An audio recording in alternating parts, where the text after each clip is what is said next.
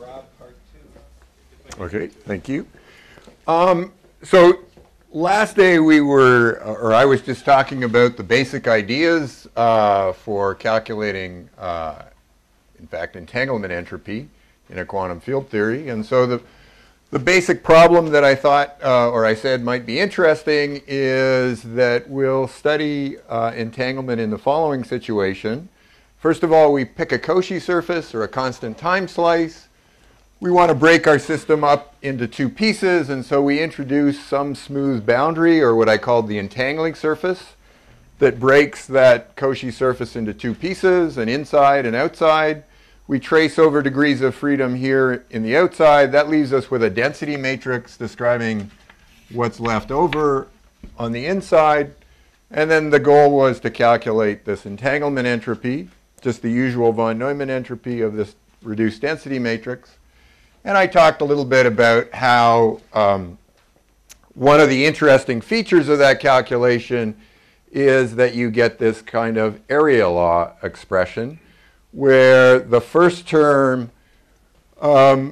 depends on the area of our entangling surface, and then we have to regulate the theory to make sense of this calculation, and so there's some short distance cutoff, delta, to an appropriate power, which in my notation is d minus 2, and so d is the space-time dimension. If that's And I like to keep it a free parameter. We'll be working with d equals 2 later on in the talk, but for all practical purposes, if you just want to remember where we live in d equals 4, which means 3 space and 1 time. And most of the talk was spent on actually talking about a quantum mechanical system, a system of coupled harmonic oscillators, which we keep in the back of our mind when we're thinking about doing this field theory calculation. Just at the end of the talk, though, I mentioned that an unfortunate feature of this rather elegant term, or elegant-looking term, is that this coefficient is going to depend on the choices that we make to regulate the theory. So it contains not only information about our favorite quantum field theory that we're studying, but it also contains information about the choices we made to produce a finite result. And so if I did the calculation, if you did the calculation, we shouldn't necessarily expect to get the same number here.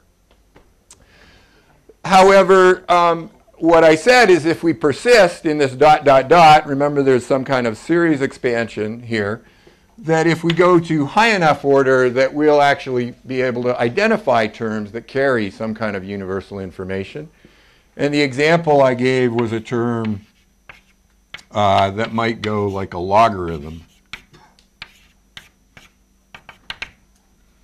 And what I said is this coefficient is actually going to be independent of the details of our choice of regulator. And so this may tell us some information that characterizes the quantum field theory that we're working with. And so the goal for today's lecture is to have an example of a calculation like that, where we identify this term and we see that it's actually some interesting or universal constant. But before proceeding then, I'll just ask if there were any questions about last day's lecture. It's all perfectly clear. Excellent.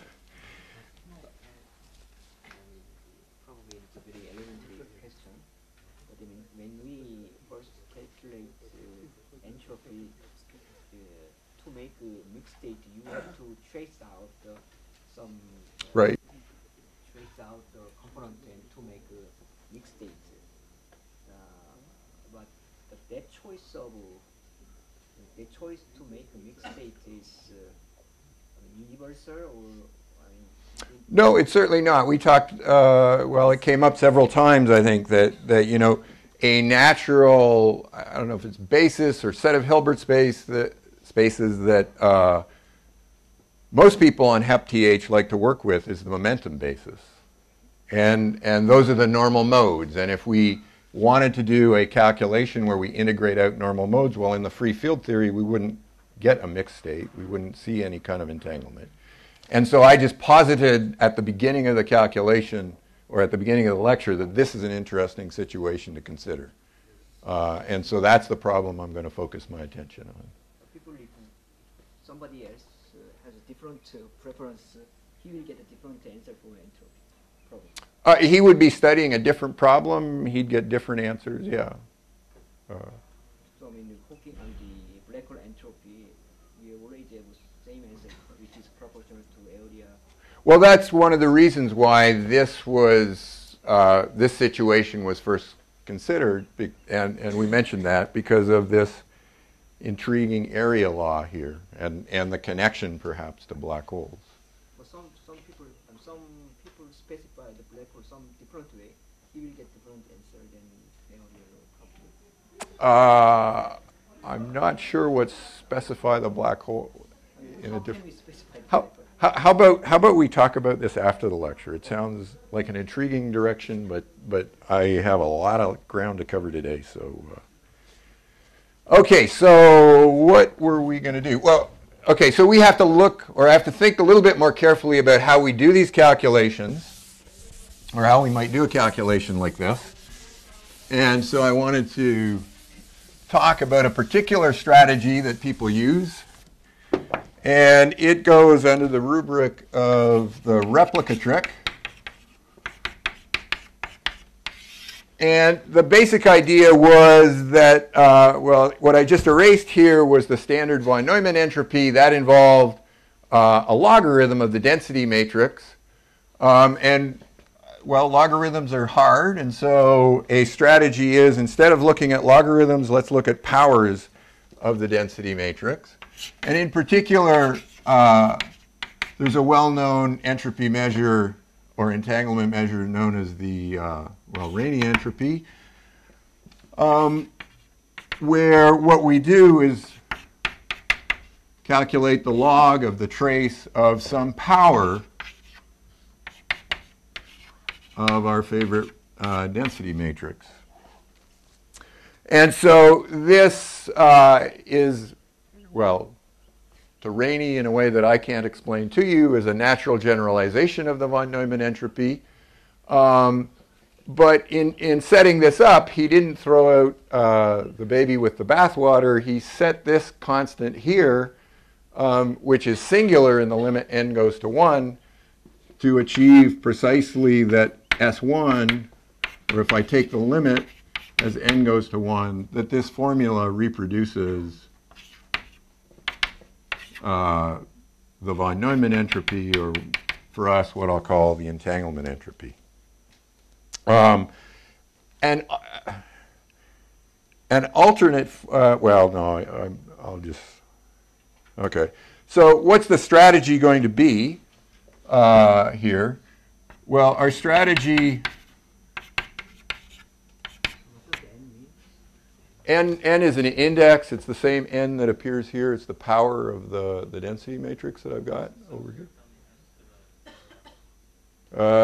This one, that's a 1.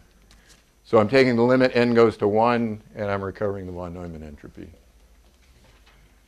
So what's our strategy going to be? Well, we'll evaluate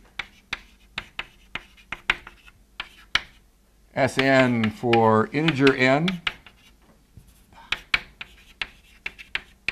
Or actually, what I'm going to focus on is evaluating this trace for integer n. We're going to try to analytically continue to real n, something that sounds dangerous, but we'll do it all the same. And then we'll take this limit of n goes to 1.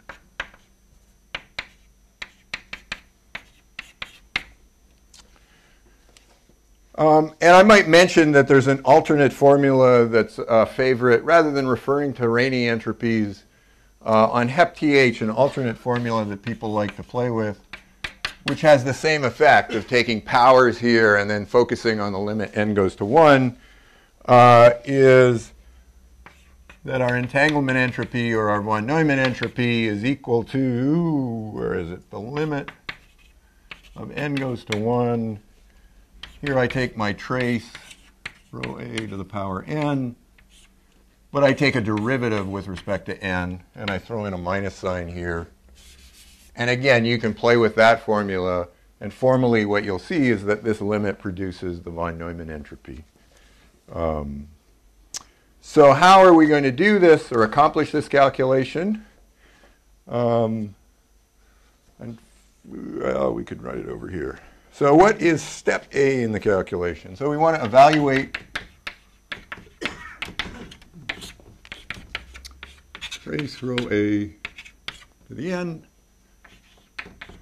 Step A is that we're going to analytically continue our calculations to Euclidean time. So this is a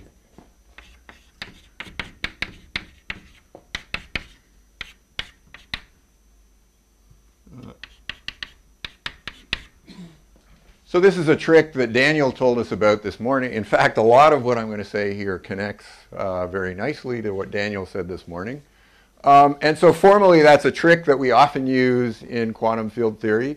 And here, well, the reason I'm doing it becomes evident right away in step B, which is to evaluate the ground state wave functional with a path integral representation. So this is something that Daniel told us about this morning.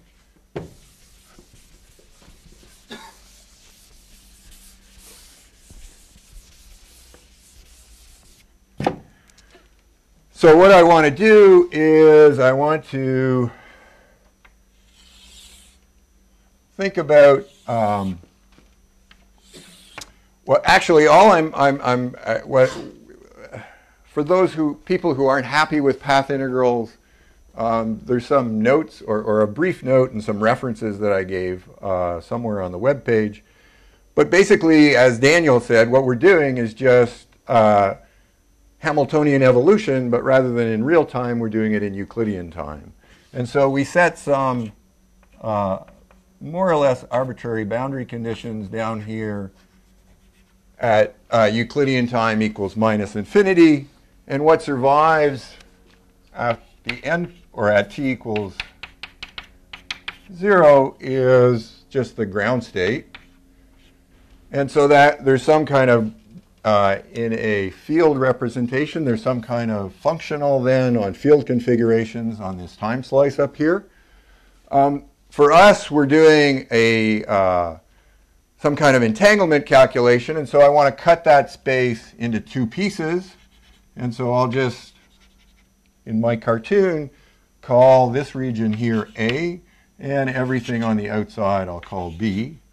And so this functional then becomes a functional of the field, the configuration of the field in region A and the configuration of the field in the outside. And so Daniel had labels left and right in his discussion. And in fact, we'll return to that. But again, basically what I'm doing is a Hamiltonian evolution, but in Euclidean time. So there's an e to the minus h, whatever time period I have. And that tends to kill all of the excited states and leave us in the ground state on this time slice.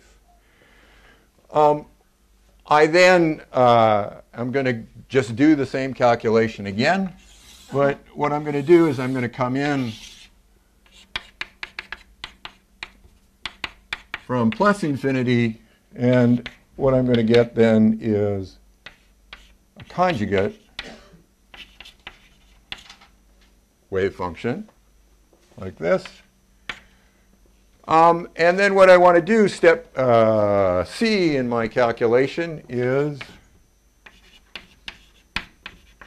or construct the reduced density matrix.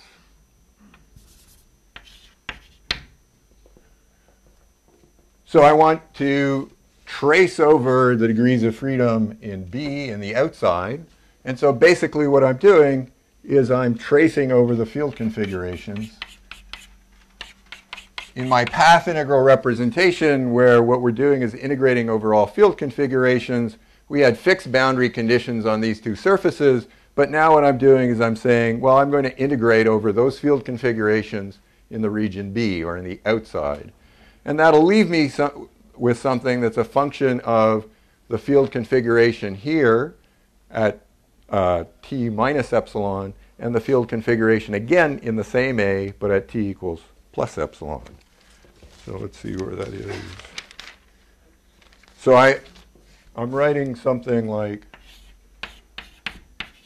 phi A prime. These are the two arguments of my density matrix. And I've traced over phi B of psi dagger naught.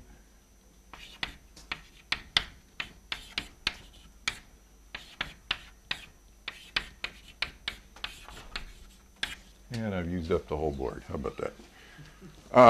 So this is then formally what this cartoon represents is a path integral representation of this density matrix. What I'm doing is I'm going to integrate over over the entire Euclidean geometry, but I'm going to leave a slit here in the region A, and I get something that's a functional of the field configurations on the top and the bottom of the slit.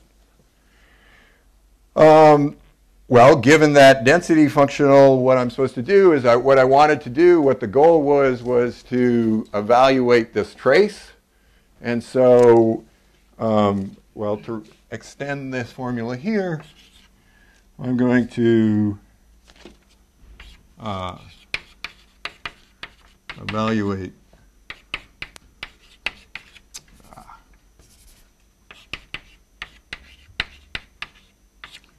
So what am I supposed to do? I'm supposed to pull out the colored chalk and impress you with artwork here, which I don't see happening, but we'll give it a try.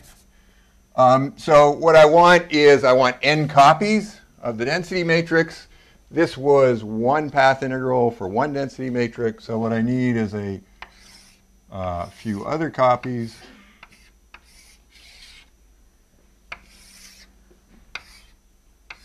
So here's copy 2. So this is, okay, I apologize for the artwork, but this is supposed to be sitting in the background here. And then I'm going to also insert copy 3. Oh, this is an ugly, where'd it go? Here it is.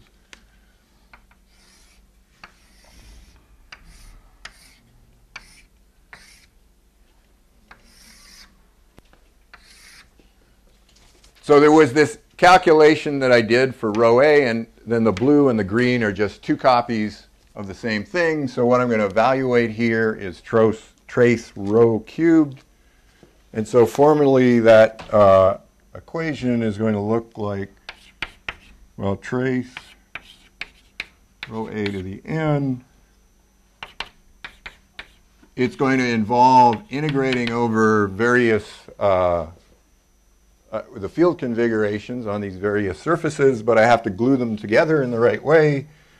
So let's start with the first copy. I will connect what I'll call phi 2. Well, here, I'll just write a formula.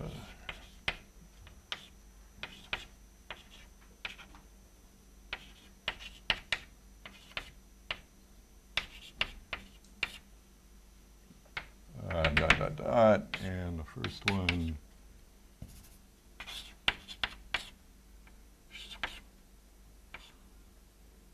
phi 1.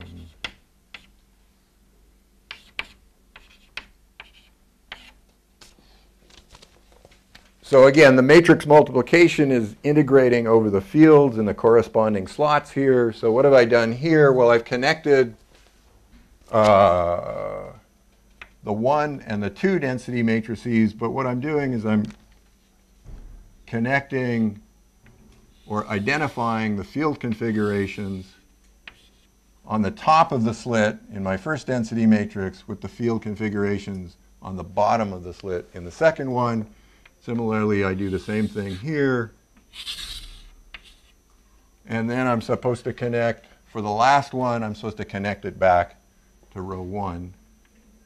And so, well, I guess I can go around this way.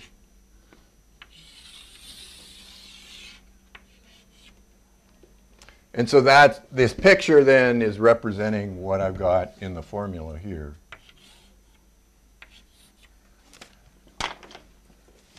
So again, what this is some kind of a cartoon picture, but what it represents is a path integral representation of this quantity up here. And so sometimes what we do is we write that out, or the answer that we found at the end of the day is that we're evaluating a Euclidean path integral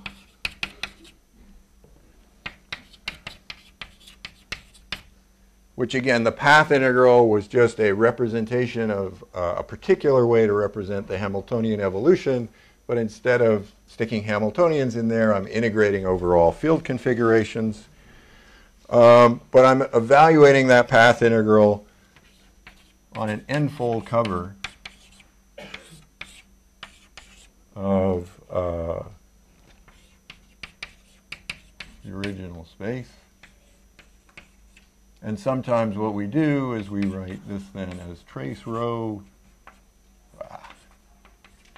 A to the n is equal to, and to represent that path integral that I talked about, well, in the notation, or in the parlance of statistical mechanics, we borrow the words partition function. This is the partition function. The n means we're doing it on the n-fold cover. We're usually very sloppy in normalizing our path integrals. And so what I'm going to do is I'm going to add a z1 to the power n. And I'm sticking that in there just to make sure that things are properly normalized, i.e. if n is equal to 1, then the trace here is just equal to 1. And so that's just a normalization factor that I put in there. So I should pause and ask, was that clear what I'm trying to do here, or represent with the poor artwork? Daniel's smiling. Okay. How do we actually carry out the calculation? Well, that's the topic of the rest of the lecture. Are there any other questions? Yeah, first it looks like you can take the limit from going to 1 directly. No, it's just 1. Right, yeah, but remember, that wasn't the object that, taking the limit n of 1 here wasn't the object that I was interested in. I was either going to use this HEP formula or I was going to use the Rainey entropy, and so there's an extra singular factor. But we'll get back to that in just a moment. Did you have a question, or could we? First, we have to calculate the state. We have to know Right. So again, what I'm doing is I'm doing calculation in the ground state. And so the starting point, that path integral on this half here was supposed to be evaluating a wave functional in the field space for the ground state. That's what the little 0 here means. So implicitly, all of this is for the ground state.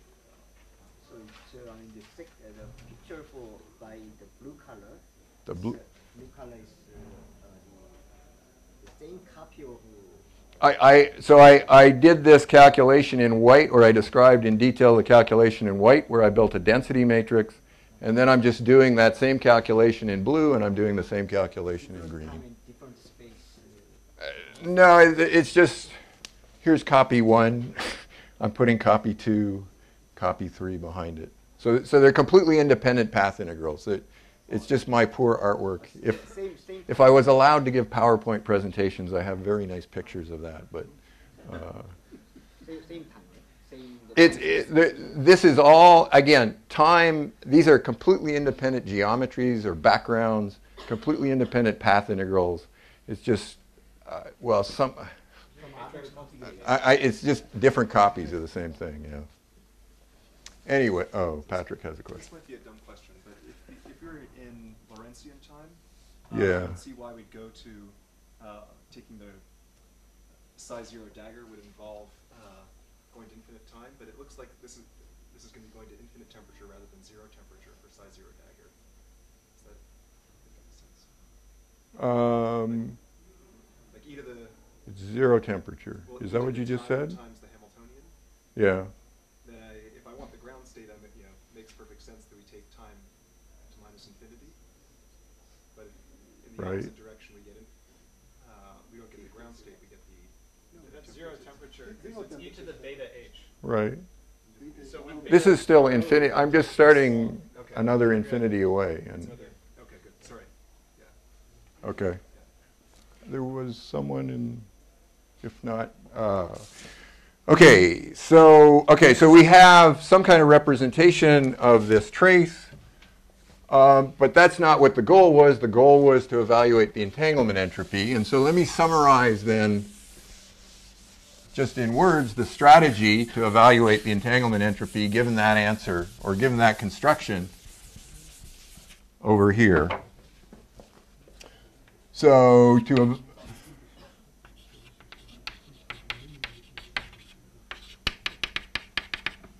so this is really the thing that I wanted. So a schematic outline is, first of all, I'm going to, of describing this calculation is I'm going to construct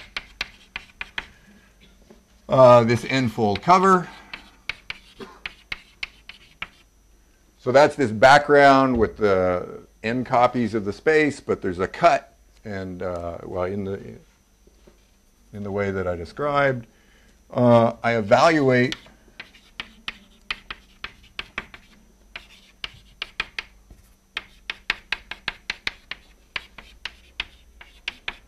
the partition function on that background. Then what I said is we analytically continue. So I have a bunch of numbers now. I analytically continue that answer or the result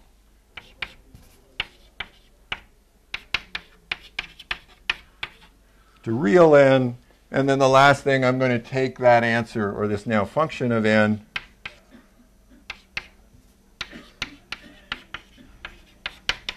and I evaluate the entanglement entropy, either using the Rainey entropies or using this HepTH formula, which I'm going to write out. I guess it doesn't really matter which. So I was supposed to take d by dn of this trace, but I'm now representing it by this collection of path integrals. So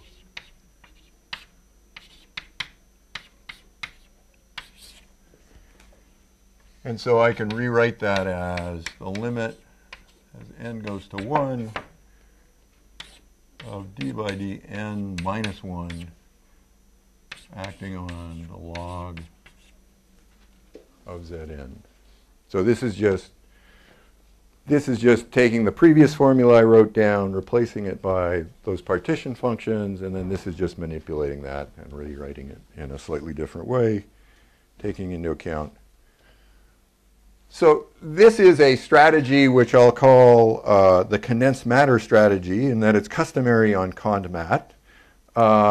It's an approach that I think was first introduced there, or largely championed by Calabrese and Carty, and it's become commonplace then in a lot of calculations. But this was well,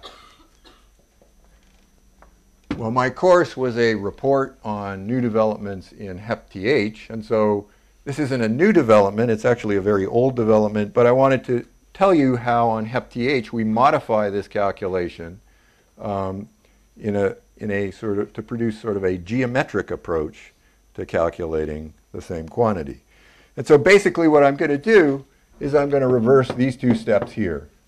And so I'm going to take out this and this. I'll write 2 prime. Yep. Oh, sorry. The starting point in my discussion was that I pick a Cauchy slice, or a time equals constant slice. So I'm always, in what I'm doing, I'm always just talking about, at an instant of time. Yep.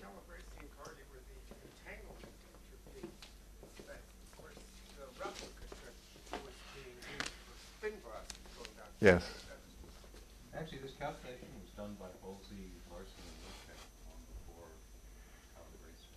But they didn't use Riemann surface trick. They used a different algorithm. So what I've learned is that there are specialists in the audience, but that wasn't new. But let me talk to the rest of you. And what I'm going to do is actually from Callan and Wilczek, which I think their paper predates actually the paper that you quoted just by a month or so. And so what they suggested is that instead, once I construct this background, I'm going to do the analytical continuation to the geometry. So I analytically continue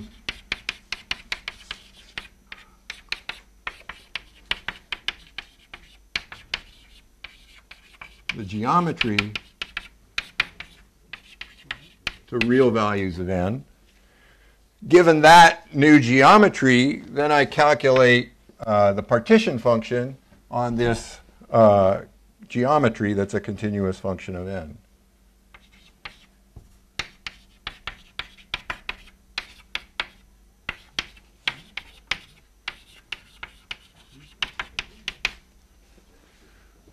So, as I said, this is now the focus is on the geometry here. And if we think about, or what's the advantage of this approach,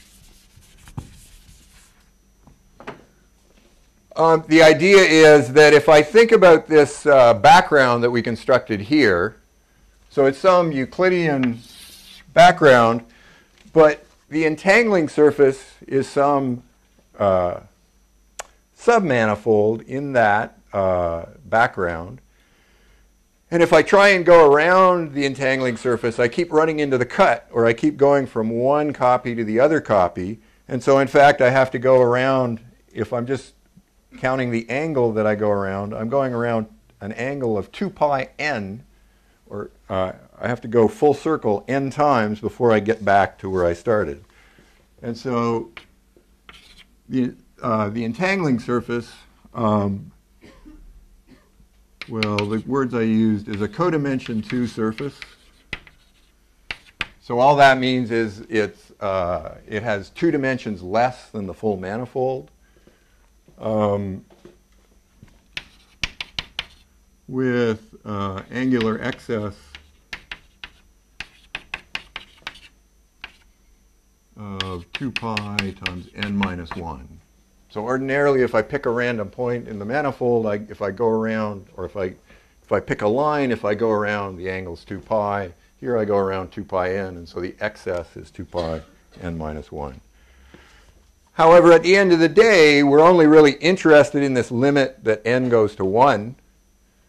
And so what this approach lets me do is it lets me focus on n being very, very close to 1, and not really worrying about large or geometries where there's a large angular deficit or excess. So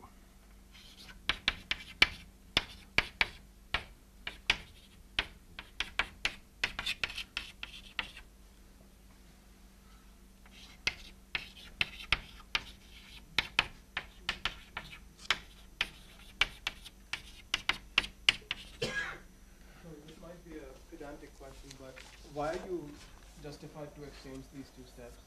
that's an excellent question, which comes up in 3 lines. Well, yeah, I'm just going to persist and say, so what this means is essentially, if I think just of the flat plane, what I'm going to do is I'm going to cut out a little wedge here of some angular width epsilon. But there's an issue then in that how do I know what geometry I'm really talking about? What wedge am I really supposed to cut out? And so this really is only guaranteed to work or produce a sensible answer if there's some kind of rotational symmetry around my entangling surface. And so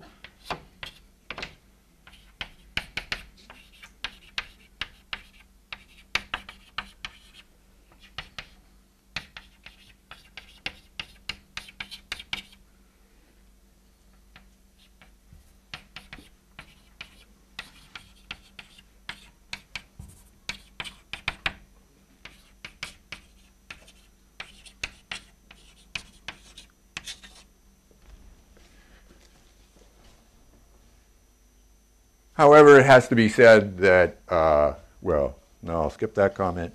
But now there was an excellent question. Why is this a sensible thing to do? I'm not going to give you a rigorous discussion about why this is a sensible thing to do, but I will go on along a side now to provide some justification or some intuition why this is the right thing to do, in part because it lets me talk about interesting ideas and things that I'll use later on, but also it makes some connection to what Daniel was talking about this morning. Do you want n equals 1 plus epsilon? Because you normally approach from n bigger than one side. I'm actually going to approach it from the bottom or below. It's just, well, you could do either. It's easier to envision when talking about cutting out rather than putting in. That's all.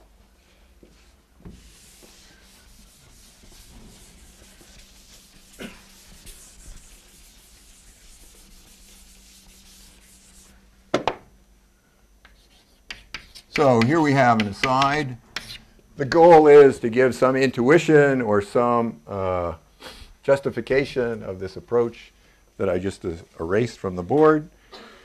So I'll start with some observations. For this audience, the first one is probably unnecessary, but I just want to reassure the HepTH fans that the density matrix is just a bookkeeping device. And all these path integrals haven't changed anything in the physics. So the comment is just that this reproduces the standard correlators.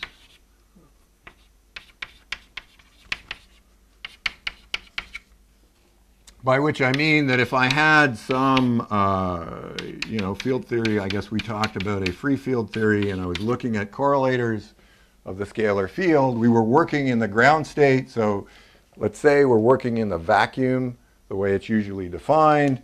All this density matrix is doing is it's bookkeeping, and it gives me precisely the same correlators when x and y now live in A. And so in principle, there's less information here because here I had the global state. Here there's less information. Of course, using the usual technology that we use on HepTH, it's easier to do this, just have the vacuum. And so this is a nuisance to use this bookkeeping. The other comment is that in a relativistic theory,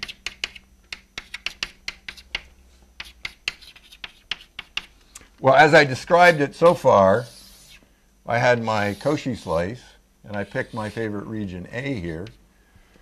And what I'm saying here is, or implying there, is that if I have two operators on that Cauchy slice inside the domain A, that's exactly what, the bookkeeping that this particular density matrix does for us. It tells us about those, or keeps track of those correlators.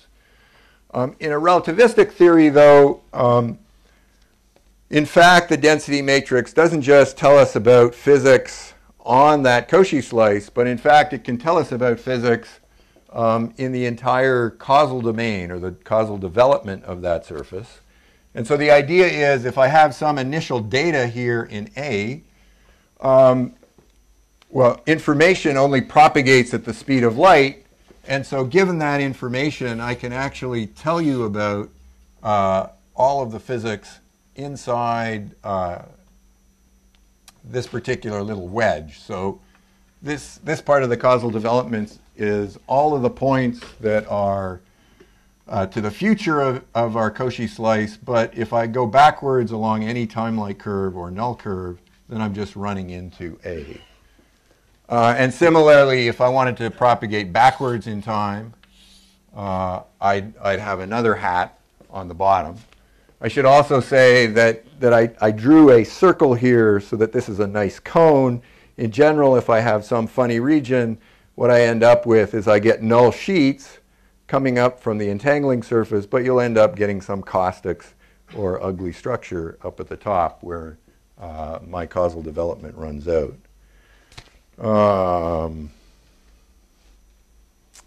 Okay, in relativistic theory, rho A.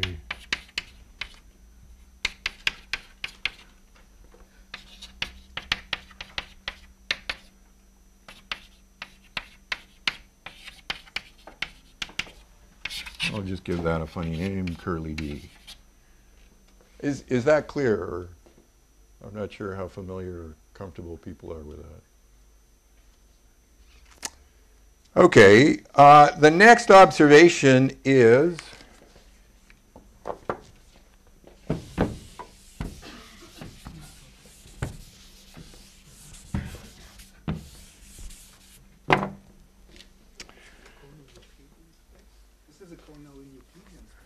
no, sorry. I've gone back when I went to the aside. We're back at Minkowski just for a little while. We'll go back to the Euclidean at the end of the aside to make a connection with what I was talking about before. Basically, you went to Euclidean space to do the calculation, you complete the entanglement entropy, and then you go to Lorentzian space to... Once I've computed it, I have a number, Yeah, and exactly. I give it to you. Exactly. Okay. But here I'm not doing any calculations. I'm just stating some interesting observations. And this is true. Well, implicitly here I'm talking about the Minkowski signature theory. I have a question. Oh, okay. So basically you showed us a formula for the first way of calculation, but for this geometric way of calculation, what is the formula for the SEP? What is the formula? It's the same formula. Which involves a Zn, and it's just how do I evaluate Zn? Zn's a function of, it's just a number that's a function of this parameter n, and the question is how do I evaluate it? And so I'm evaluating it by doing a path integral on some geometry that also has a parameter n in it. Okay? Critical mean S2, S3, S4, S1. Sure, those are the Rayleigh entropes. So that's a quantity that, It's only kind of mathematical definition of certain function which drive sorry, are you talking about Zn or Sn? Sn. Sn are the Rayleigh entropes. So that's something that's not so common on HepTH, but it's our quantum information friends would, They evaluate. yeah. Okay. What did? Yeah. Okay. Oh yeah. So this is. I can think of this as a Hermitian positive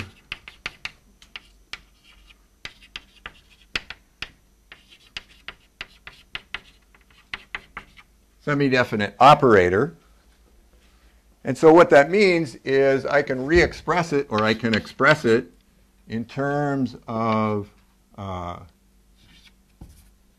other operator, which I'll write as e to the minus h, where h is some other Hermitian operator. In my notation, just to get the norm, I mean, I could hide all of the normalization into some additive constant in h to make sure that the trace of this is 1. It's convenient sometimes just to make sure that the trace of this is 1. I'll add a normalization, an explicit normalization factor here. But now I've only defined h up to some additive constant. But what is this new operator? It has a name. Well, it has two names. So in the axiomatic field theory literature, it's something that is called the modular Hamiltonian.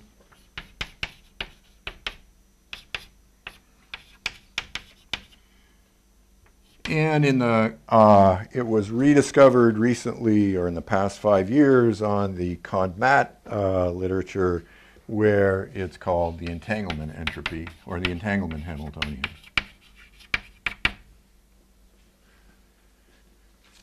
And formally, the folks who, well, in principle, it's called a Hamiltonian because formally what folks who were working in axiomatic quantum field theory did is they could think of an evolution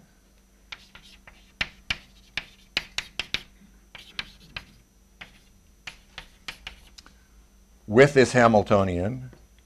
And so you might implement that with some operator e to the minus, well, I'm going to put a wiggle in here so that I don't have to normalize, e to the I s, or the exponential of minus I h, my modular Hamiltonian, times some parameter s.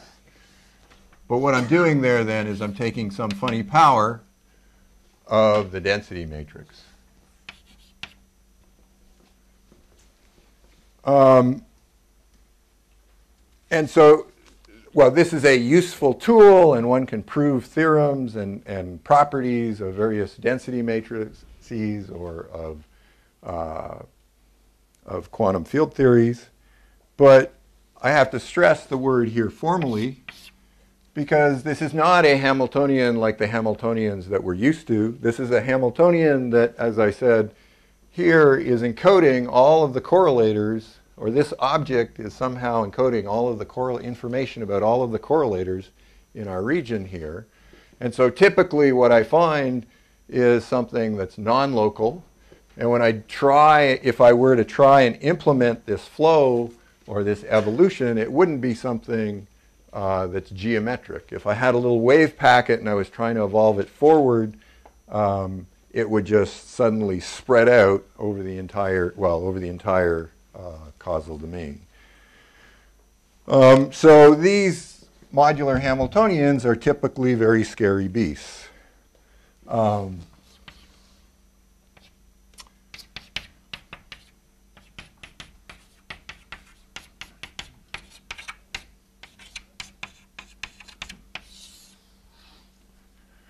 But I have to say typically, because there are a very few examples where the modular Hamiltonian is explicitly known, and of course those are examples where they simplify into some simple local expression, and where the flow generated in this way is a geometric flow. And so the most famous example where it's known is the Rindler wedge, which we saw this morning. So from my perspective, though, this is an entanglement calculation. And so what we're going to do is we're going to consider flat space. We're going to take whatever your favorite quantum field theory is. We'll consider the vacuum.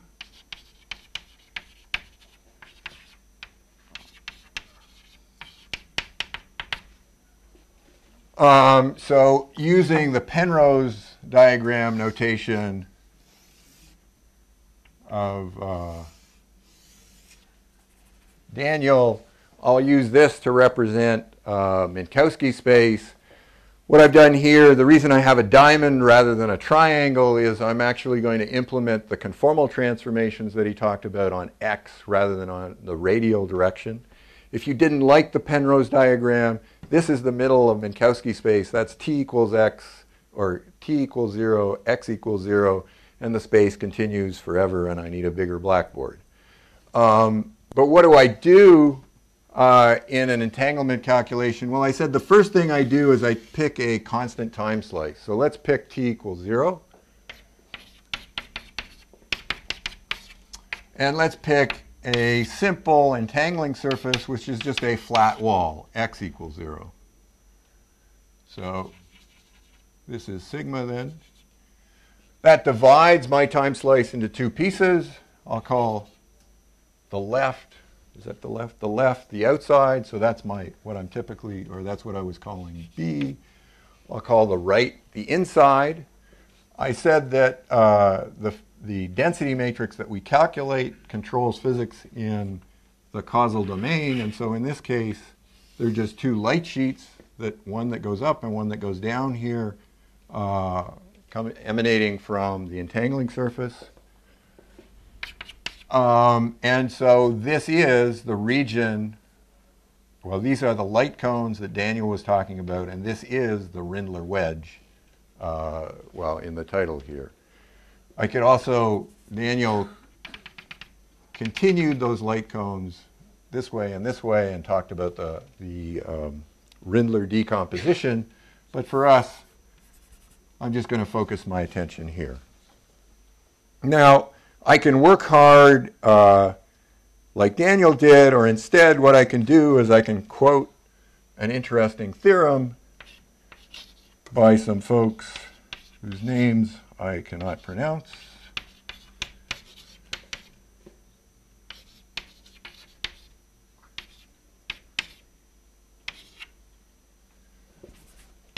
And so what they said is, we know what this object is. The modular Hamiltonian in this particular problem is just the boost generator.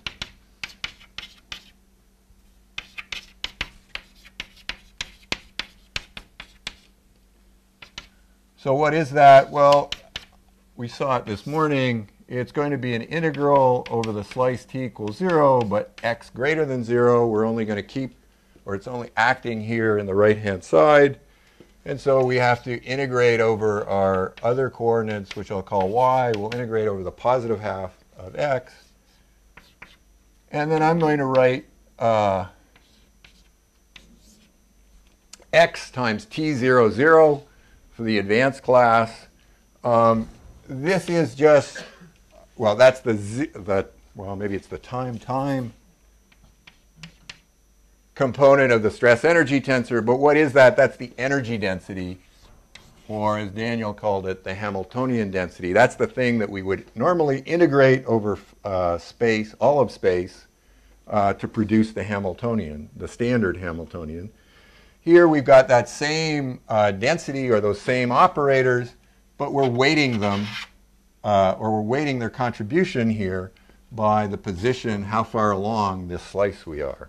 And so what's this going to do? Well, it's going to push things farther up the farther out I get in the space. And in fact, I'm not, well, how far it's, or how hard it's pushing goes to 0 at the center of the space.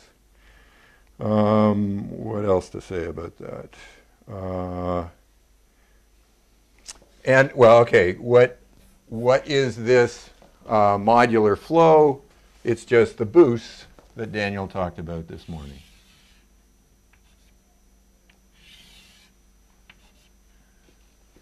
So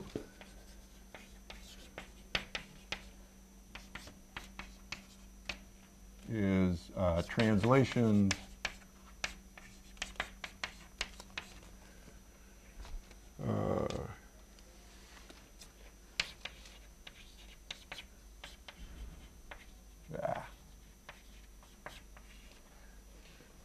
So here's a modular Hamiltonian that takes a particularly simple form. It's just some integral of a local operator, and it produces a flow that's actually a geometric flow. It takes operators along these paths.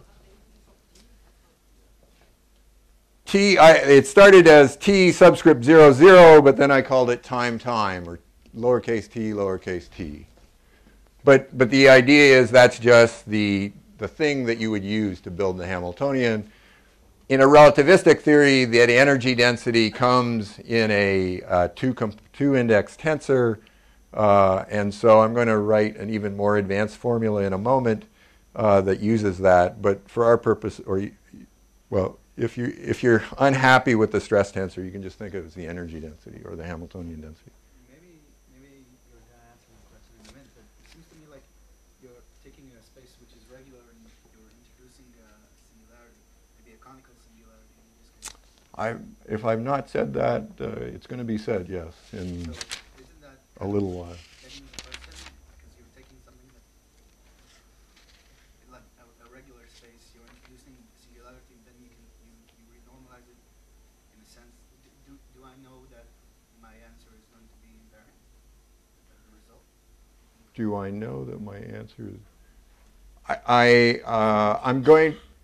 You've introduced a divergence that you're going to have to get rid of. It's certainly true that I introduced some bad singularity into the space-time. I did that way back when I was talking about this multiple cover. And so you may worry about boundary conditions that you have to implement, or how to implement the boundary conditions. Certainly you have to regulate the theory, but as far as I know, the boundary conditions at the end of the day don't play a big role in the answer that you get. certainly in this game, I'm introducing a very tiny conical deficit, and I'm only looking at the leading response, and I know, or other people have died for my sins, and the answer, that leading response is a universal response. But yeah, maybe if I didn't say that before, yeah, at some level, what we're doing with this Callan-Wilczek or this geometric approach is looking at the response to a tiny conical defect. There is a guarantee that it is universal. I'm sure that an unsupervised grad student could do it in a way to get it wrong, but if one is careful, and the supervisor can just say, no, go back and do it again, the answer should be, there should be a universal answer, yeah, at the end of the day. Yeah. So you said that it's pushing away somehow, but like, what about the sign of this formula? It's supposed to be kind of like that, or Well, usually when I had dimension, so again, another comment is this is, the units are, this is a dimensionless object. There are no units here, so Daniel would like that. But if I had if I was thinking, so this is the formula I wrote down, this is just some parameter, the f. If I was doing standard Euclidean evolution, or not even Euclidean, Hamiltonian evolution, I'd have the real Hamiltonian, and I'd have the real time here, well, with a time-independent Hamiltonian. And so this is in complete analogy with that. I'm not sure what sign you're worried about. Oh. it just seems that the energy kind of is Oh, this energy. trying to get closer to the zero instead of being pushed out if you just look at that formula. The sign is correct. I'm not sure what your intuition is. So maybe, but when I said pushing, I meant if I have an operator or an observer, or well, no, it's an operator. It's a quantum.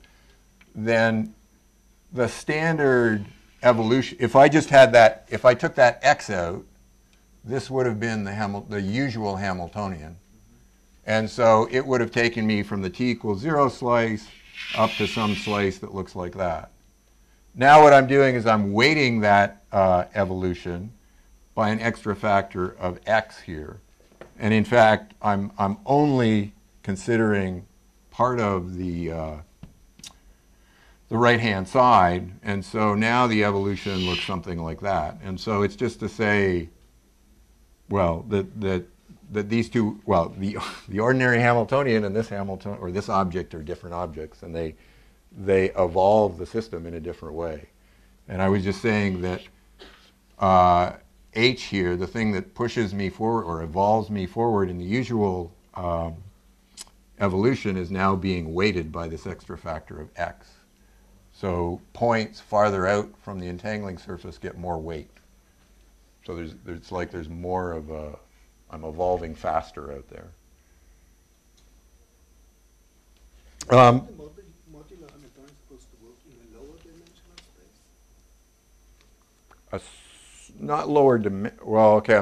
Just on the entangling surface, right? No. It doesn't lose a dimension.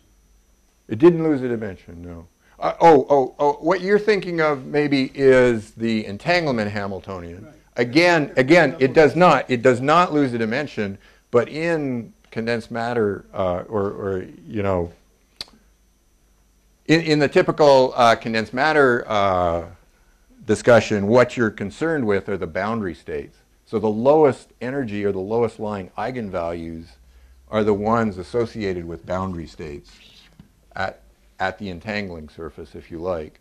But there's always, you know, if you look at the rest of the graph, there's all this garbage up there that you're not including or you're ignoring, and that's really from bulk excitations.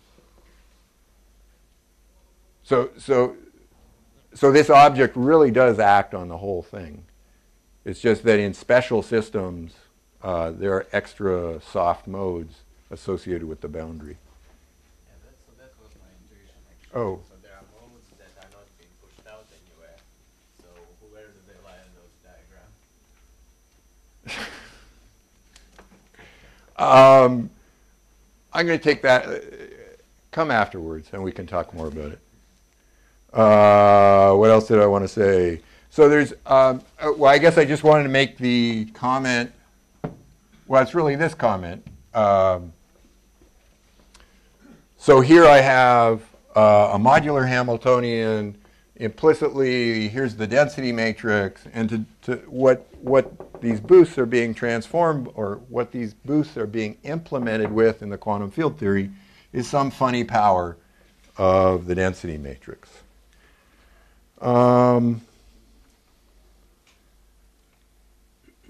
maybe we're just going to skip over stuff. Yeah.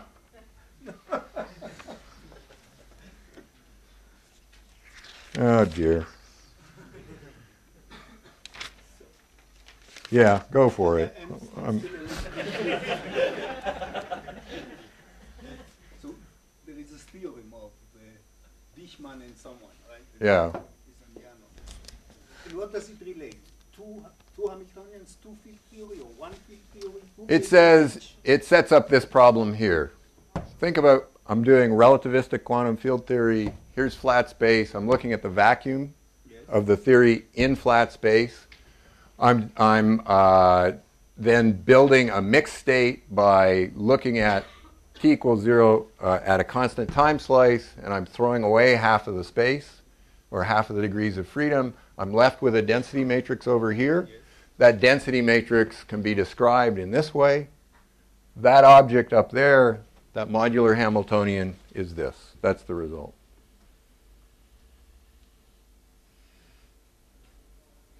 And it describes a field theory in what space? In the x dy? So we have the same quantum field theory. We're using it implicitly to build a density matrix. That density matrix then keeps track of the physics in the Rindler wedge, or in that little piece of space-time. Yeah? I think in this module we basically derived this result for free theory, but is it also true for non-free theory? We derived it for Yeah, Daniel worked harder, but this is, if you like, I'll write any. So this is actually, this nice result is actually true. You can pick your favorite quantum field theory and you'll get an answer, or this is the answer. It doesn't depend on anything. Although, yeah, I'll just leave it at that.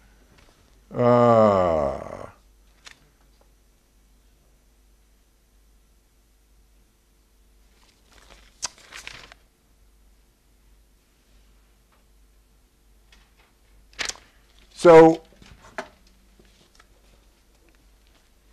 since most of, or I don't know, how many people appreciate killing vectors? Oh, that's too many people. Does that mean know what they are or enjoy them? Enjoy them, of course. But unfortunately, I think I'm going to deny you. You feel free to ask me afterwards. I'm just going to give the quick discussion. I'll borrow that Daniel had, which is to say that here I have these boosts. The boosts actually act in an interesting way on the space. Remember what I was talking about before was Euclidean path integrals, and so we have to go back to the Euclidean.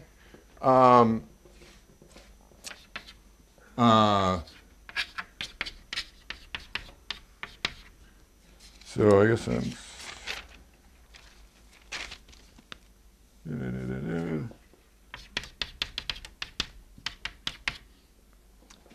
what happens is that these boosts become rotations. Well, my Minkowski space just becomes, if I analytically continue, just becomes empty R2. And the boosts here become rotations.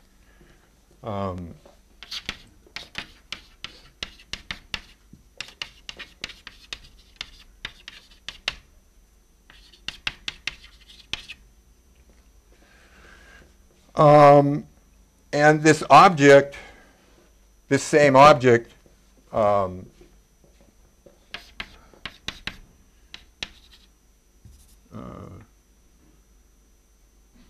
Well, I still have the same density matrix. I have the same modular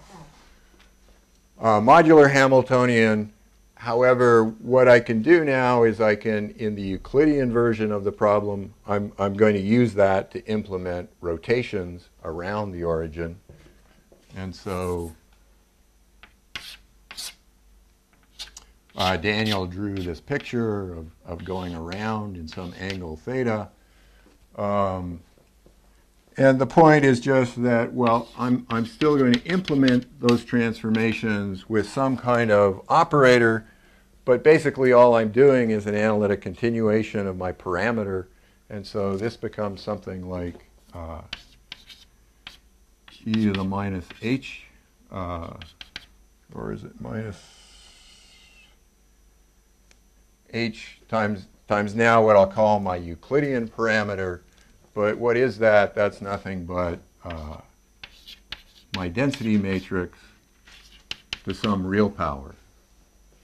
But that's precisely the object that we were calculating or working with, or that we encountered.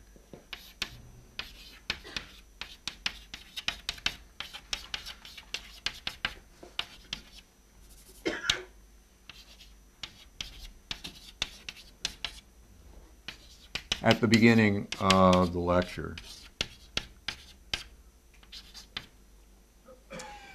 So the thing that's in here is some power of the density matrix. And what I wanted to do was look at, well, originally we were talking about integer powers of the density matrix, but then we wanted to analytically continue that parameter to some real parameter. And so we've got an object very much like this then. We've got rho to the a to some arbitrary real number, but what we've learned, and what killing vectors tell you even more elegantly, is that that object is just generating rotations through the plane. And so in our case, what did we want to pick? Well, we wanted to pick, well, the SE corresponds to n, corresponds to, we wanted to look at n's that were close to 1, or they were just less than 1. And so what this is saying is that the trace of rho a to the n is achieved by rotating by 2 pi to the 1 minus epsilon and identifying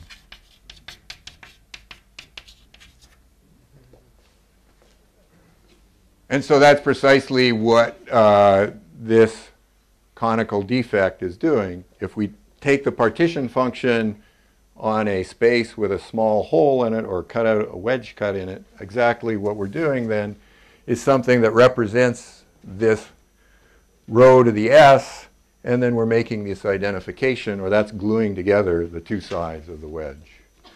And the 2 pi. This is so the n, if n is 1, then that's a rotation of 2 pi. We wanted to look at n as just less than 1, and so the angle that I'm rotating is just less than 2 pi. This is just 2 pi n. Yeah. From analogy to the replica, I was thinking that the n is the size of your additional dimension. Because adding the continual, an additional degree of freedom dimension in one direction, and n is just, it's extent. It's a compact dimension. So that's an intriguing intuition, and I don't know what to make of it, so I have to ask you to come talk to me about it afterwards. And the nice thing that killing vectors do is they would have let me write down a formula that obviously generalizes this formula from Minkowski space to a general situation, and it's then something that we can implement, or we can recognize what the modular Hamiltonian is in any case where there's a symmetry that leaves a certain surface invariant. And so Black holes are an example of that. The sitter space is an example of that. But I really, well, okay, I need more technology, more time to describe that. And rather what I'm going to do is charge ahead. This was the aside, though, and the conclusion here was to give us some kind of intuition that this funny geometric idea of doing a partition function on a manifold with a small conical deficit was actually representing this trace rho to the n in an appropriate way.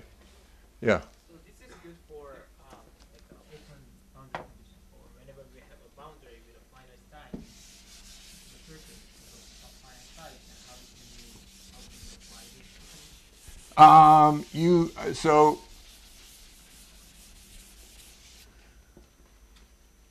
well, that's a good way to make the segue. The nice thing about this is it's a technology or a result that applies for any field theory.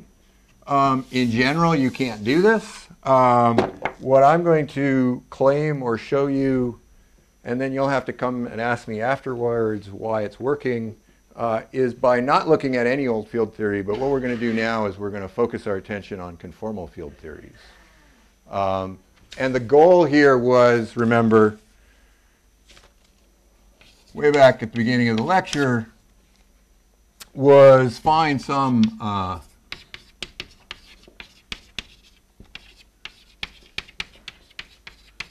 universal contribution to the entanglement entropy in our field theory calculations. And so to do that, I'm going to pick a very particular example, and it's an example that has to do with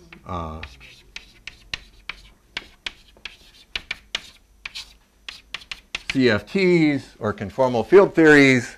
It's an example that actually generalizes to higher dimensions, but again, to keep things simple and only run over by half an hour, I'm going to focus on 2 dimensions. Now, I feel obligated just to say a few remarks on what is this strange set of words. Actually, maybe I don't feel obligated. Does everybody know what a conformal field theory is? Okay. So, unfortunately, then I'll give some comments. But I will also refer the people who didn't raise their hands. You know, I can't teach in the next 30 seconds what a conformal field theory is, but there are some pointers in the notes that are on the web page, and they'll refer you to some other sources, some simple sources. You don't really, for what we're going to do, you don't really need to know what a conformal field, or all of the details of conformal field theory. There's only really 1 or 2 tricks that we're going to use, or properties of these theories that we're going to use. But what is the intro, or what are the remarks? So remember, I set up this system of coupled harmonic oscillators, and it turned into, in some limit, a quantum field theory, but in fact it was a very special quantum field theory in that it was a relativistic quantum field theory.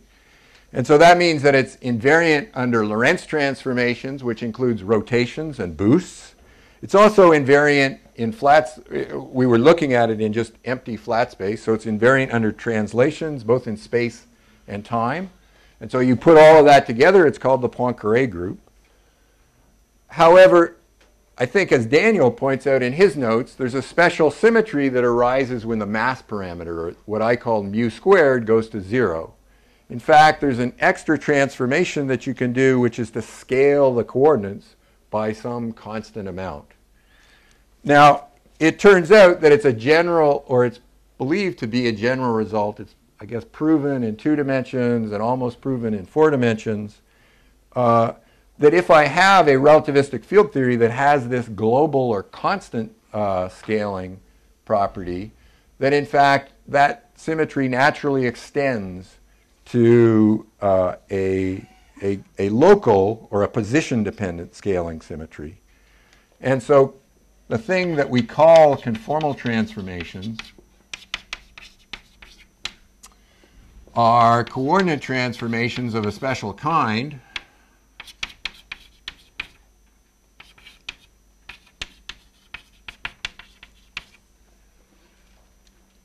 where I'm going to think that I'm in some general curve space-time like Daniel was thinking about, or if you just want to work in flat space, this can be an A to AB. But the metric, then, I do a coordinate transformation. It takes me to a new metric. But for these special coordinate transformations, what happens is that that's equal to the old metric up to some overall factor, where that factor may depend on the position in space and time. In fact, what I'm going to do in a moment is I'm not going to use this, but I'm going to do something a little bit different. I'm going to let it transform to some other metric, some simple metric.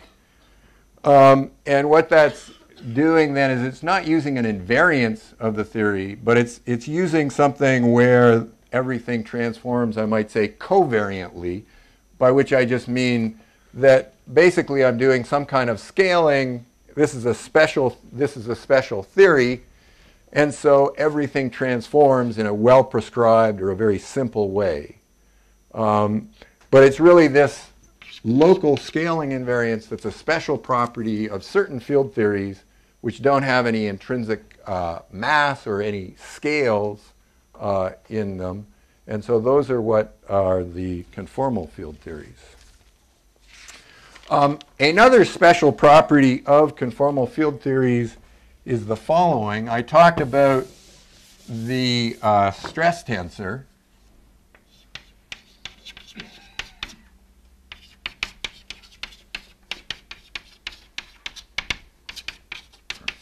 So this was, again, we were talking about relativistic theories. This is just the generalization of the energy density. The energy density is hidden in this matrix. It's the TT component of this matrix. The off-diagonal components, say the TI, are momentum densities, and then the IJs or XY are stresses or pressures. But in a relativistic theory, we combine them all together in this nice matrix. Usually it's the energy density, or in a typical theory, the energy density is sort of the dominant entry.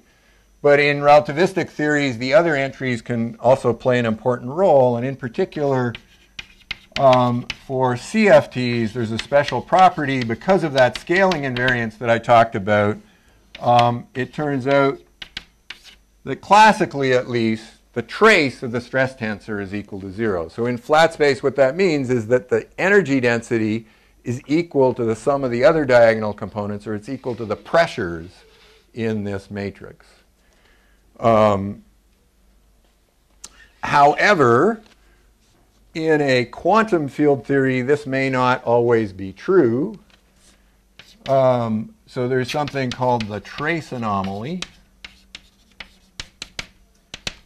which says that in the quantum theory, we don't quite preserve this property here. But in fact, if I take the expectation value of this operator and I evaluate it now on some interesting curve geometry, what I'll get is an answer that's non-vanishing. And it involves various curvatures or various pieces of geometry describing the space-time where I'm evaluating this, but then those are also multiplied by universal constants.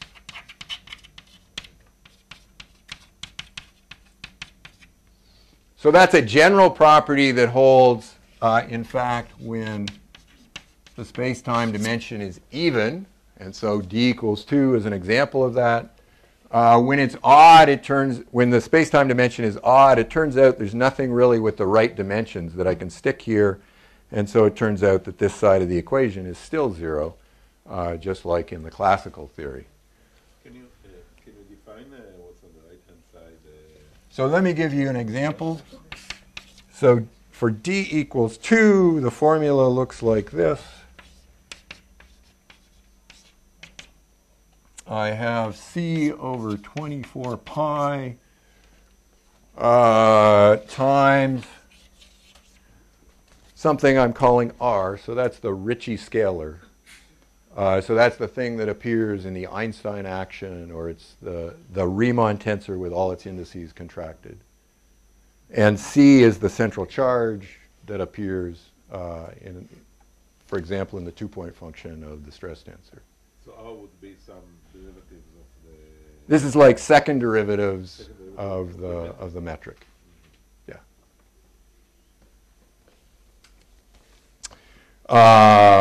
Okay, and that's the only example that I'm going to use. So let's see if in the next 5 minutes I can calculate some entanglement entropy for you. Was there a question? I beg your pardon? Well, a free massless scalar field. That's a conformal field theory in any number of dimensions. A free massless... oh, that's not quite true. You have to... How about the Ising model? Yeah.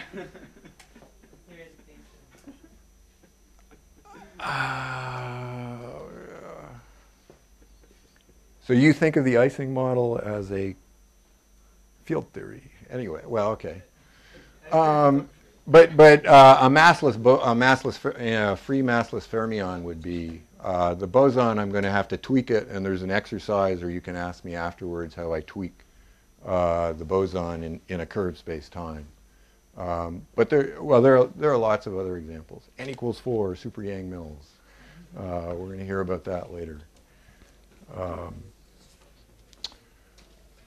But I wanted to do an entanglement entropy for here. So let's see.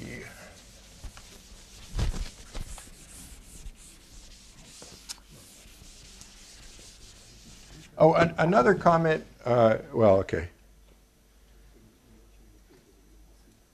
If you're done. Another comment here about that Ricci scalar is if you know what the Euler character is, it's a if I integrate R over any two-dimensional manifold, it gives me a topological invariant called the Euler character. Right, yeah. So that's the same. Well, okay.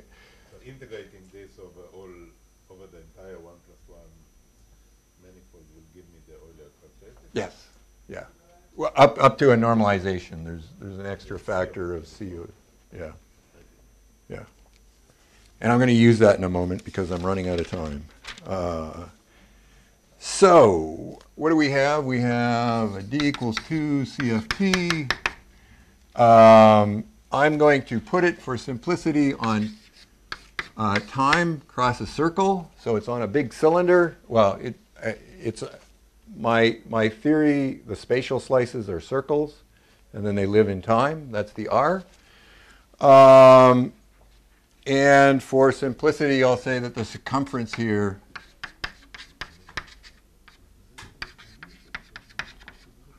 is 2 pi r. So to calculate an entanglement entropy, the first thing I was supposed to do is pick a time slice. So we'll focus on t equals 0.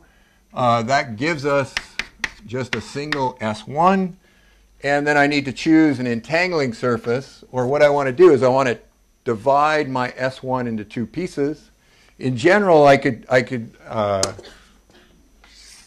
that means I could pick some interval here. But I'm going to pick a very special interval, again, because time is of the essence. And I'm going to pick something that basically divides this circle in half. So this could be x equals 0, and this would be x equals 2 pi r. Or no, this would be x equals pi r. 2 pi r would bring me back.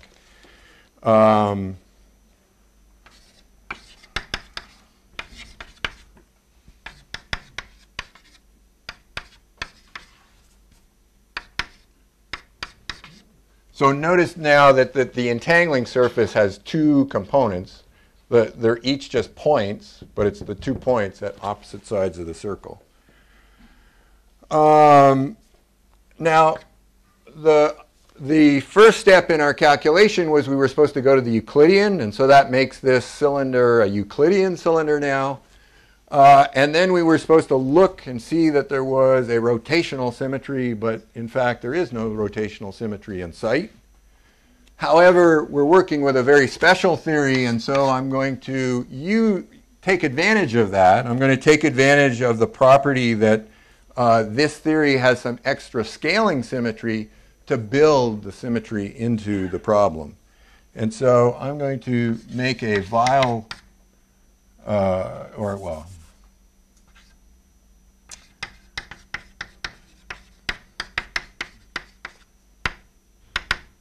that's going to take my cylinder and make it into a two-sphere. And so, since we all enjoy coordinates and coordinate transformations, there's a metric on my cylinder. Here's the Euclidean time. Here's the angle that runs around the circle. The claim is that I do a coordinate transformation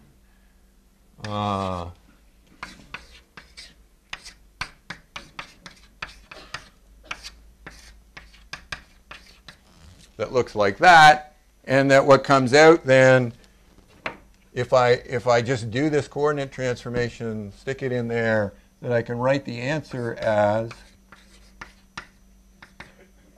some new metric, which I'll write down in a moment, and an overall factor of sine squared theta. But what is that new metric here?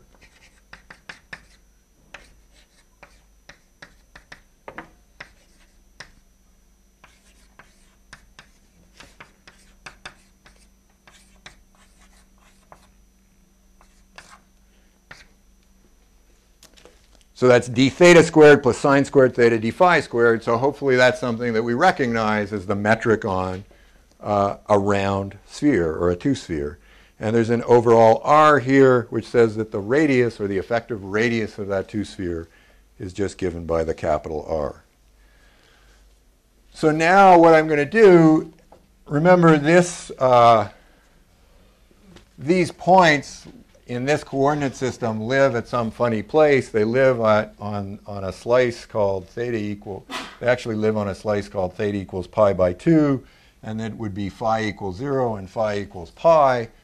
But I'm just going to say that, you know, we can reorient the angles on our sphere so that those 2 points, which are at opposite sides of the sphere, are now the poles.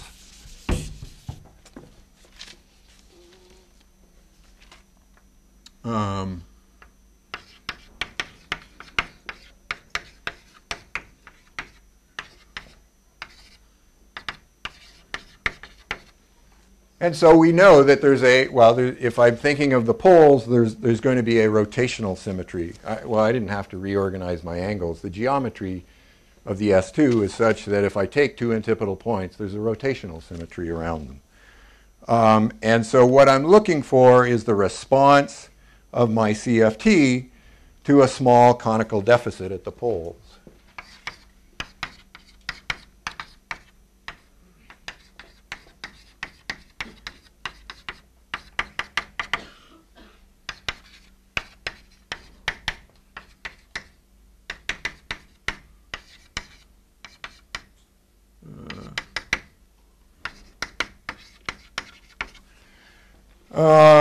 And I had a formula. The formula was something like the entropy was, this is slightly rewriting a formula I wrote down before.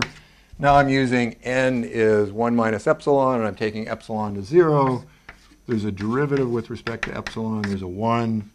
And then there was a logarithm, and this is z at n, so that's 1 minus epsilon. However, the thing that I'm going to do now is, again, make use of the properties of so I made use of properties of conformal field theory here by doing this rescaling, building a symmetry into the problem. Now I'm going to use the fact that I've created a problem or generated a problem with one scale in it, this capital R. And so I'm going to see how the theory responds to a change in scale like that. And so what I'm going to do is I'm going to take this formula and I'm going to drop the limit, right limit here. I'm going to have my derivatives. But what I'm going to do is I'm going to let this act on my partition function. So this is what I'm doing is I'm basically just expanding the sphere with that derivative by a little bit, and this is for a normalization, so that I have a dimensionless quantity here. It turns out that acting with a change in scale, well, yeah, well, making a change in scale like this, acting on my partition function, what that does is basically bring down the trace of the stress tensor into the path integral. And so the claim is that what this turns into is an integral over my two-sphere of this, well, of the trace of the stress tensor, and it's in the path integral here, so I'm evaluating the expectation value. And so that's the thing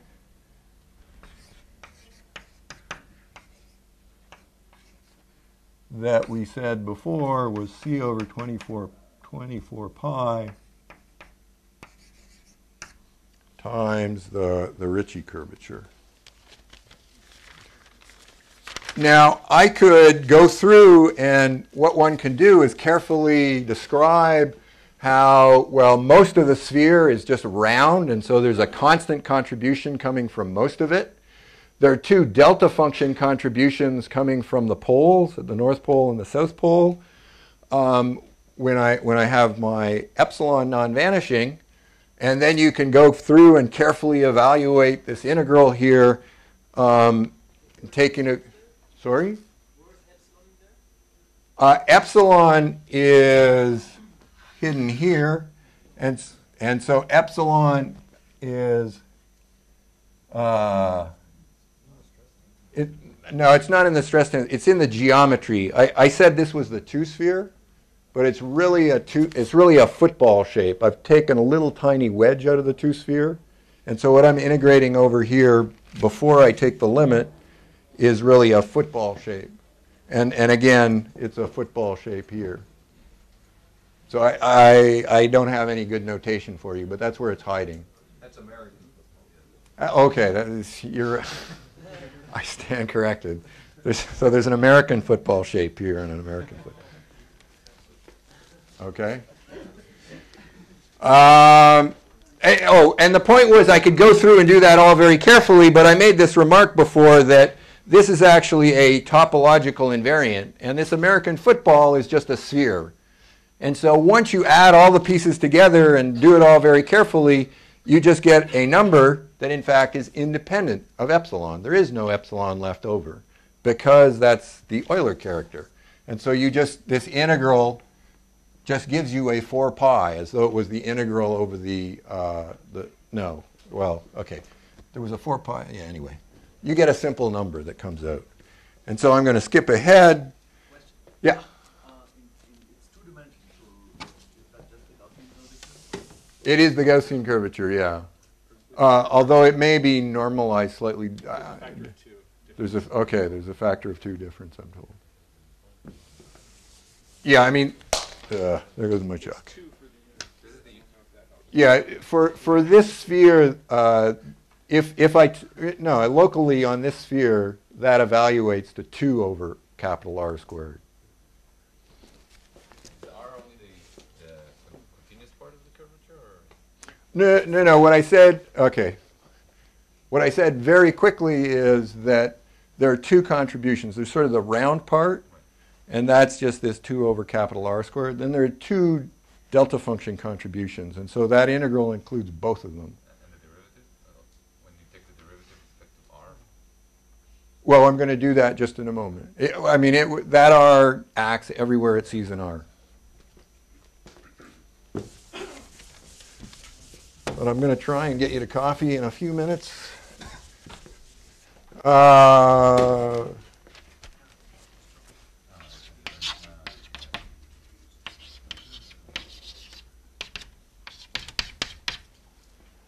I'm just going to get a number, and so I can plug that in there, and what do I have?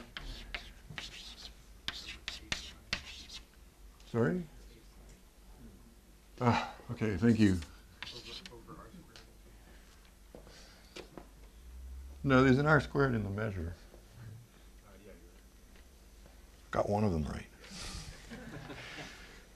What was I doing? Okay. S equals C over 24 pi, 8 pi equals C over 3. Or what I can do is yeah, I'll do that. Sorry. I'll just divide.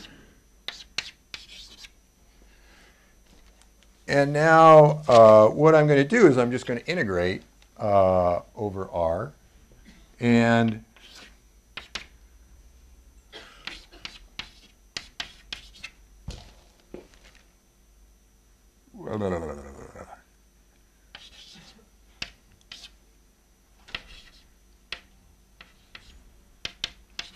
so I'm going to integrate up to spheres of size capital R, which are the ones we had over here, and I have to regulate the bottom end, and so the convention is that I'm just going to stick my short distance cutoff in there.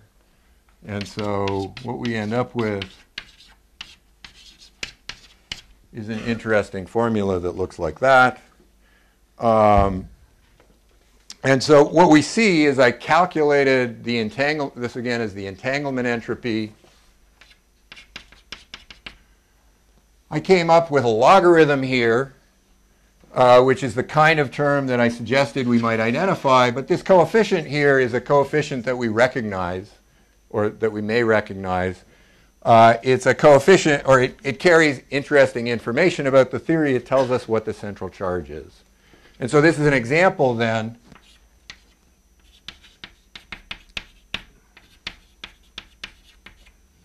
of a calculation where I've evaluated a universal contribution to the entanglement entropy. Some more comments are that this is really I mean, one of the reasons that it's simple to go after 2 dimensions is, if you remember in my formula, there was a delta to the d minus 2. And so, well, when that exponent is 0, what it really means is I should replace that power law divergence by a logarithmic divergence. And so this really is the leading, the log really is the leading area law, or effectively the area law contribution when I go to d equals 2.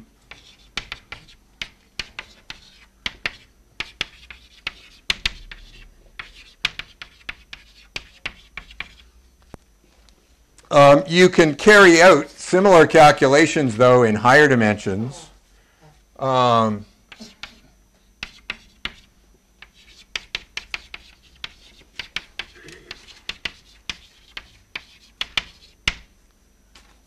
in fact, if you carried out this same dimension, what you would get is something that looks like this. SEE equals blah, blah, blah. And you wouldn't see the power laws. And so you might ask, where did the power law divergences go? Well, it happens that in this calculation, when I evaluate I would at some point be evaluating the expectation value of the trace of the stress tensor. In fact, when I evaluate that, I've already renormalized the theory. I've thrown away a lot of, or I've absorbed thrown away a lot of divergences in this expression. And so what people usually write down is a renormalized or a finite expectation value. And so as a result of that, it turns out that that choice of renormalization or going through this approach only lets you see the logarithm here. More interestingly, perhaps, I took an entangling surface that divided the result or the space into 2 dimensions. You could repeat the calculation with an arbitrary interval.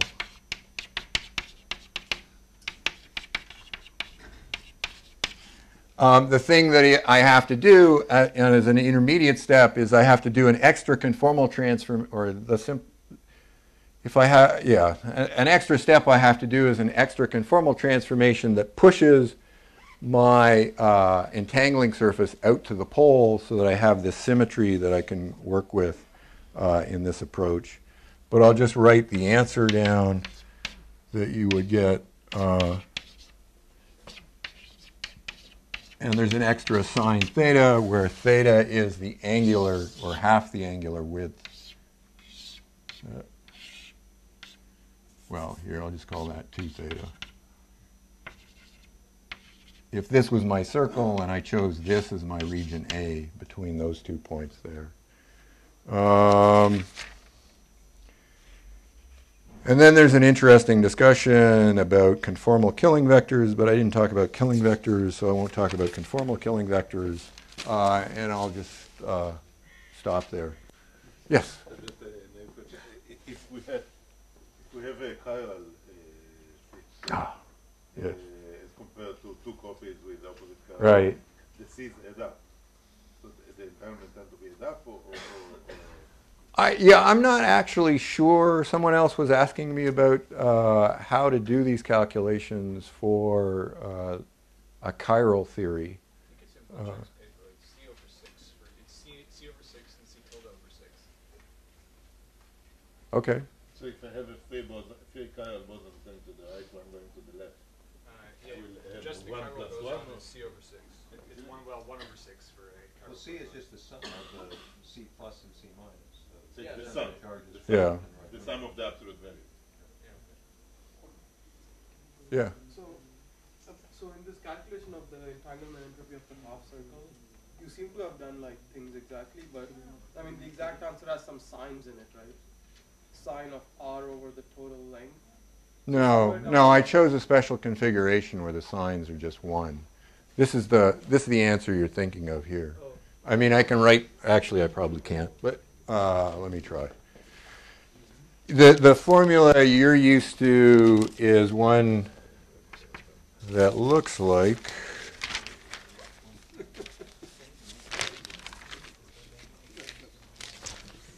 C over 3 times the log of C over pi delta times the sine of pi times the physical length over, sorry, where this, I'll give that a hat or a funny squiggle. That C is the 2 pi r, the circumference of the circle.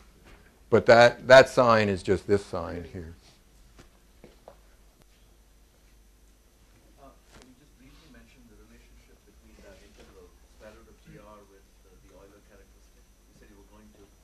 Oh, it's just that this is, if I stick a 4 pi in here, this is what I would call the Euler density. I'm integrating it over something that's topologically a sphere, and so I get a 2. But this is an example. I've deformed the sphere away from the round sphere, but I still, even when I take into account the delta functions and the epsilons, you still get this answer here. So it's showing that it's a topological invariant for a 2-dimensional manifold. Yeah. Would the same thing work in higher dimensions?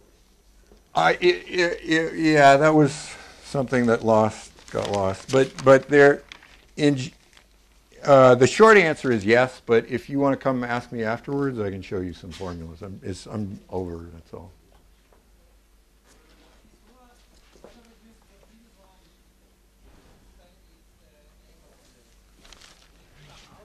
Sorry, can you say that again?